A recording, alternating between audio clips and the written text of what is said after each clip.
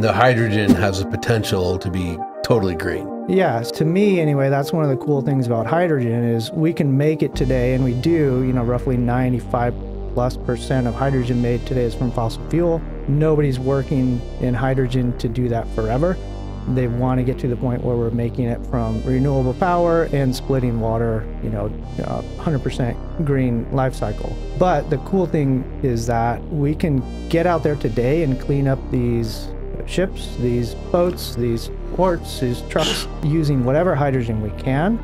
And as that green hydrogen becomes more and more available, we can make the switch, and the engine doesn't care. Hydrogen's hydrogen at that point. I wish you could say that 20 more times in 15 languages. All the comments, all the negativity we get about talking about any of this, electric cars, electric bikes, whatever. They're like, yeah, but you know, you're still burning coal to make the electricity. It's like, yeah, but you're missing the point. Like, we don't always have to be doing that.